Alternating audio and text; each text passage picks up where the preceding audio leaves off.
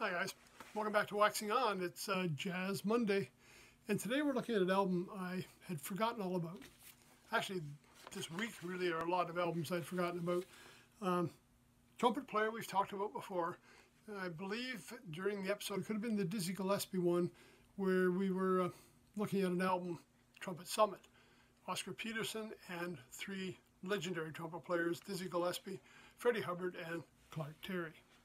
Today we're looking at Clark Terry, my first and only Clark Terry album, and I'm not even going to try to tell you what it's called. Take a look. Yeah, I mean it's a play on his Mumbles tune, and this album I picked up after seeing Clark on TV. Now, like where I live, he really didn't tour up this way, but he had been in Toronto and appeared on a TV show we had back in the 1970s called Everything Goes. Or no, yeah, Everything Goes. I get that confused with Anything Goes, but Everything Goes. This one was hosted by Norm Crosby, a stand-up comedian from the U.S., Catherine McKinnon, and Mike Darrow, TV show host. Catherine McKinnon was a singer, probably best known for her song Farewell to Nova Scotia. It was a variety show, a talk show, and it was airing around the same time as what Carson was, only because of the time change, it was going to be on an hour earlier. So it was on ahead of the Tonight Show, and something happened that, I forget whether it was Canada or US, we didn't change the time, or one of them changed it and the other didn't. They ended on opposite each other, so it really never got much of a fair shake. But the musical director was Mo Kaufman.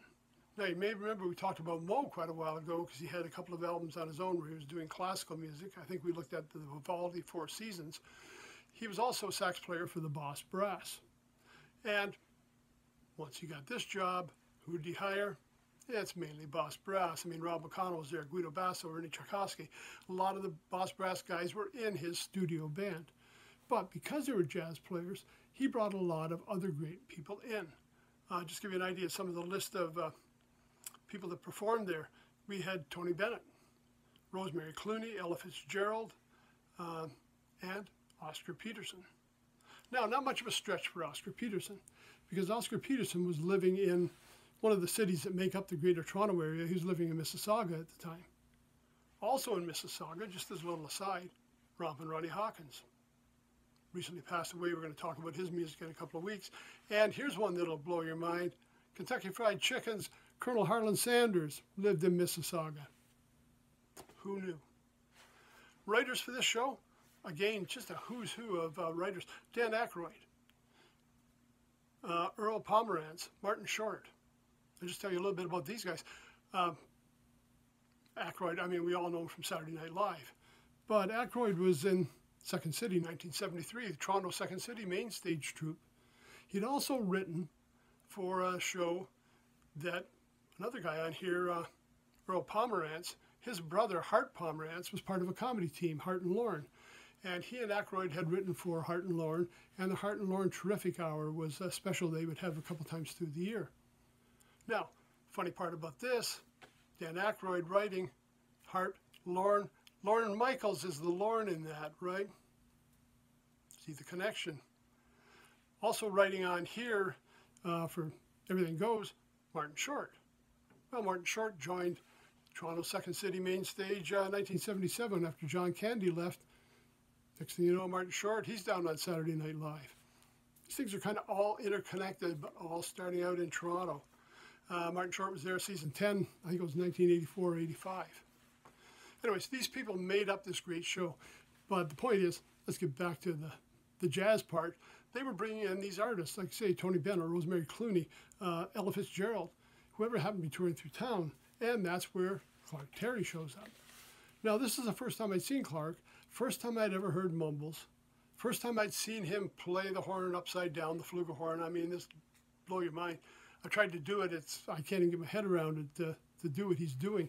He's funny. He had a lot of great things to play, and he was really entertaining. So I went out and bought an album. Next time I was in Toronto, I went to Sam the Record Man's on Yonge Street, one of the major record outlets at the time. There was A&A, and then two doors down, Sam the Record Man. And I picked up this Clark Terry album. And not a big event album, but one where he's playing with a small group. Now, I tried to look online to see if I could find it. I couldn't find it on the streaming networks. I looked in his discography. I couldn't see a title like this. So maybe that they've got a different title for it, but it's still out there. Now, to put this in context here, at this point, he's left Ellington's band.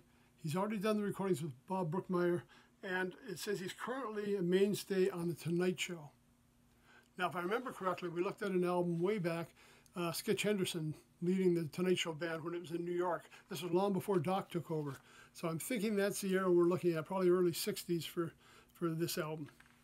And he's got a pretty good cast of people supporting him. Let's just take a look at the band. We got Clark on trumpet and flugelhorn, Jerome Richardson on every saxophone, Vinnie Bell guitar, Eric Gale guitar, and Eric Gale shown up on a few of our albums before. I think he might have been on some of the Bob James ones. Frank Henderson, keyboards. Now, forgive me on this one if I get it wrong. George Duvivier on bass. Paul Croce, percussion. Willie Bobo on conga. And I think I remember Willie Bobo's name from way back on the Cosby variety show. After he had a couple of sitcoms, he had a variety show. And Quincy Jones was leading the band, and I believe Willie Bobo was in that at times. And Grady Tate, who we've talked about a number of times, playing drums.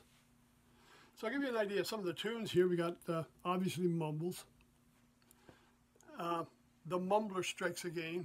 So he's still running that down. Big Spender, Rum and Mumbles, Shadow of Your Smile. Granddad's Blues, The Cat from Cadiz, Never, which is, again, working that Mumbles thing into the mix. And El Blues Latino. Small group outing. A chance to really hear what Clark does. It was a lot of fun, a great album. Again, a lot of working that Mumbles routine. Okay, I mean, the first song, yeah, you get it. I got a couple more that maybe it was a little too much. Well, you'll have to decide if you get a chance to hear it. Again, I couldn't find it on the streaming networks. I looked on YouTube. It may be something other than the title you see here. And again, that title is very awkward. I wouldn't want to go in and ask for this album anywhere, right? But those were the days. I mean, people like this got guesting on TV shows. You don't see that kind of thing much anymore. I mean, I have to say, even Saturday Night Live isn't featuring the range of people that I used to enjoy checking out on their musical guests. And these variety shows, Tonight Show was an excellent one back then. They featured a lot of these kind of players. When Doc ran the band, when Johnny was there, Johnny was a big jazz fan and made sure these kind of people got their air. And again, this Everything Goes in Toronto, showcasing a lot of great jazz players, and probably because the musical director, again, was very much part of that genre. Okay, today, Clark Terry. Lots of chances to find other albums online. Streaming Network have a lot of his material. You can find some of the Bob Brookmeyer stuff with him. There are some big band outings with Clark on there too. He's just an excellent player, and any trumpet player knows this guy is just a legend. So if you get a chance, check him out. Have some fun. Okay, we'll see you on Wednesday for Classic Rock. Till then, everybody take care, stay safe. Thanks for stopping by.